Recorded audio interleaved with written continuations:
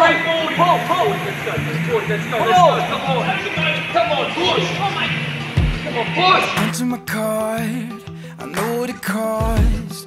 Alrighty, if you're just joining us, this is the third and final part of a three-part series that I've been running on how my business interprets the CPET. In part one, I showed how we calculated VO2 Max. In part two, I calculated the first and second ventilatory thresholds, VT1, VT2, using the V-slope method. And now I'm going to show another criterion which I use to confirm the V-slope method. Okay, so I call this one's called criterion 2 for the ventilatory thresholds. So criterion 2 is the point where PET-O2 and VE-O2 increase, while PET-CO2 and VE-CO2 remain constant. Alright, so PET-O2, that's just shorthand for end-tidal partial pressure. So that's the partial pressure of the gases oxygen and CO2. Okay, VO2, that is where VE stands for the total amount of gas that's going through the lungs per minute, divided by the volume of oxygen which is going through the lungs per minute. Okay, so it gives you a graph which I'm about to display, and hopefully that'll make more sense when I put it up there. So we're going to be comparing these two graphs to oxygen, so total volume, absolute volume of oxygen consumption. So the first one we want to find is PET-O2 and PET-CO2. So I go insert, recommended charts, scatter. Alright, and we get this graph here. So before we forget what it's called, I'm just going to label this. So this is PET-O2 versus PET-CO2. Now, to make it a bit clearer, I like to put this the CO2, PET-CO2 on a secondary axis. So to do that, you right click on that, you go format data series, and just over here you'll click on secondary axis. Alright, that's our first one. It's also good to label your axes, so when you're displaying this graph in the client's report, they'll be able to understand what is what. So this bottom line here is horizontal. We're going to give that a label. So the axis title, primary horizontal. This is going to be VO2.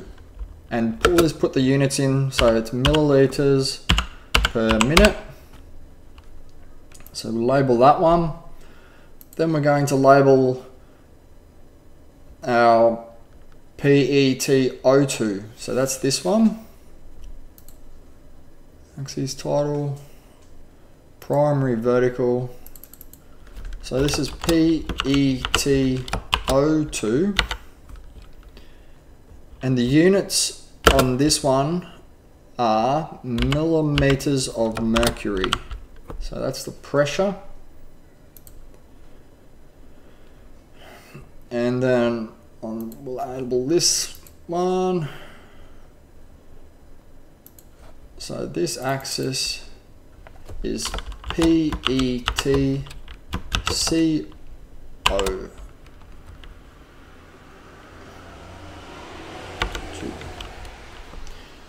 PET-CO2, and we'll give the value of millimeters of mercury. Alright, so now that one's done, we've got to put in so this criteria, we're looking at two different plots. Okay, so the next plot we're going to look at is VO2. That's going to remain on this bottom line, but this time with the VE divided by the VO2 and the VE VCO2. So we go insert, recommended chart, scatter, bang. And then we go to here again. So before we forget what it is, let's label it. So this is VEO2 versus VCO2.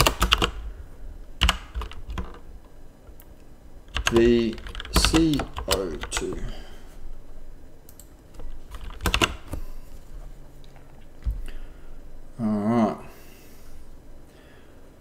Now because these compare well and they're around the same margins, we will just have the one primary axis, but we are, okay, and these are actually unitless, okay, so VE VCO2 and VE VO2 are unitless, but we'll add a chart element and we'll label them ventilatory equivalents.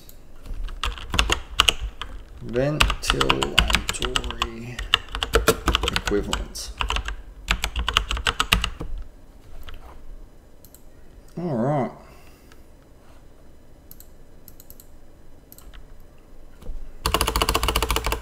Ventilatory equivalents. All right, then we're going to copy these graphs into our report.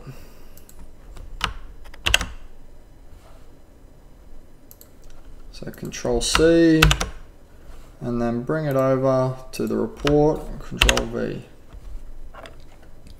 Now it's important because we're going to be measuring these two graphs up against each other that we've got them evenly spread. Okay, so the best way to do that is we go insert, shape, align. We get a line and we draw a straight line straight up and down, perfectly vertical, and then we can see that this bottom graph isn't quite in line with our top one. So we're going to need that to be the case to be able to compare them. And so you just grab the graph and move it slightly across. Now let's check the other side, and it's nowhere near it. So we'll move this one across. So now we can compare the two against each other. Just got to make sure that they are even.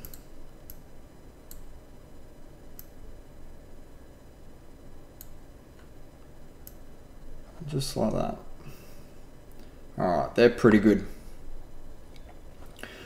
Alright, so the first point we're looking for is we go along this blue line, which is PETO2, and we look at the lowest point before it starts coming back up. Alright, and we notice that they both match up. That's what we're looking for. So you can see in this top graph, the bottom one before it starts coming up matches the same as the VE VO2. Can you see that? Alright, they're coming up together. Now we're looking for the point where the yellow line is pretty stable. So it's not really that stable around there. Okay, so it's sort of coming up, but in the middle there, they're not quite perfectly in line, but they're reasonably together. Alright, so we're going to call that one our VT1, and just so we can see exactly where that pops up, we are going to format major grid lines, add minor grid lines. So that way we can see each point measured between that. So between 2000 and 3000, it's a big area to sort of just eyeball, all right? So you got to try and find the point, the value of VT1, which is in this case, so you can sort of see that little line there. So that would be 2,200, 2,400, and I'm going to give it 2,500. So VT1 using criterion 2 is approx 2,500 milliliters of O2. So it occurs at 2,500 milliliters O2, and if we look up here, in our first one on the V slope, VT1 came up as 2,400, so they're pretty close together, okay? You're never going to know exactly where it is, okay, because you are just eyeballing it at the end of the day, but it gives you a sort of an indication, okay? The next one we're going to do is VT2. So we got to insert a shape, another line, and this one, let's draw it up here. We are looking for the point where it makes a secondary inflection. So you can see how here it sort of balances itself out and then it does another shoot up. That's the point we're looking for, at the point where the yellow one is maintaining constant. So that's pretty good.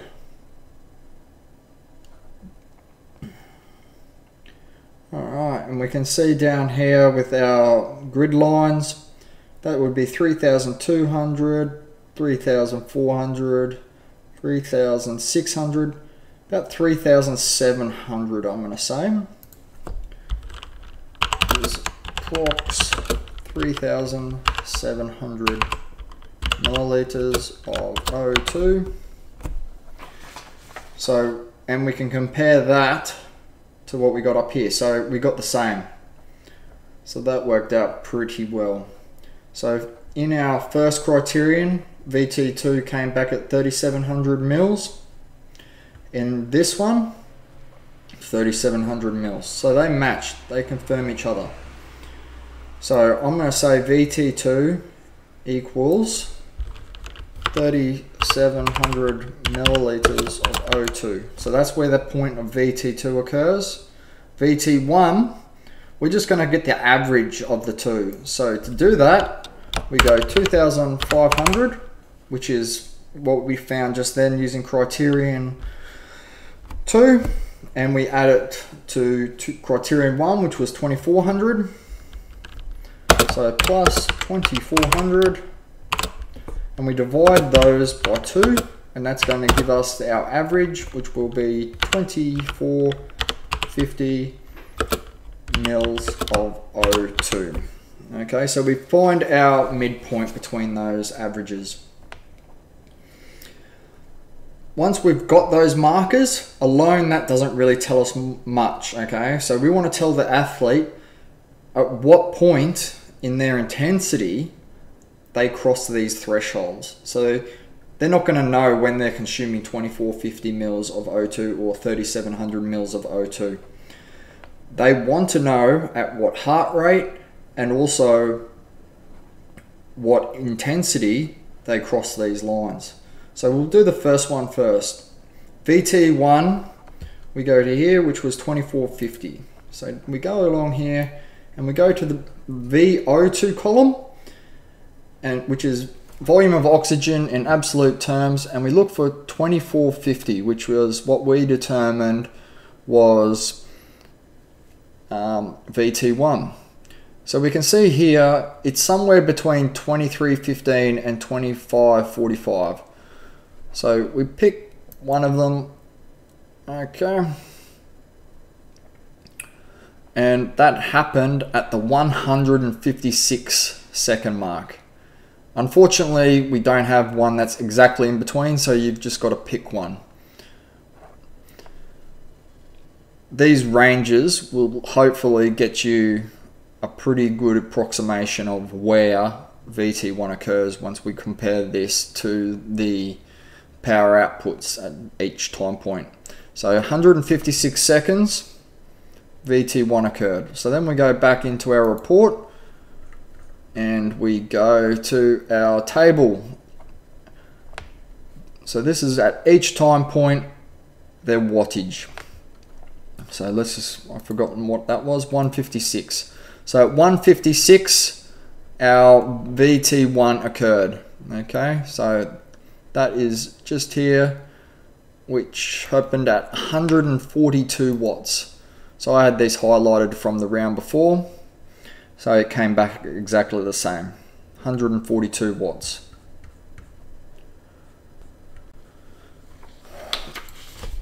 So we just say, or 142 watts. Now for VT2, VT2 occurred at 3700 mils. So we, same deal, go to our oxygen column, 3700 mils we're looking for. So the threshold for 3700 is closest to there, which is 512. At 512 seconds,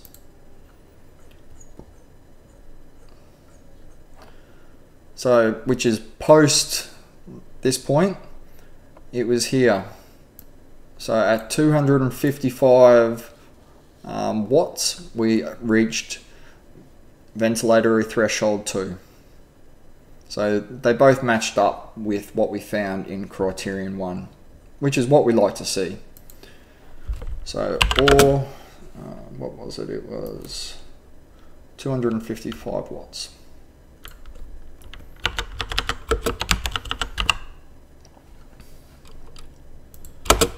So we can also, for that threshold, we can tell them what heart rate they were sitting at as well. So we can go back here and then we just simply find the heart rate column.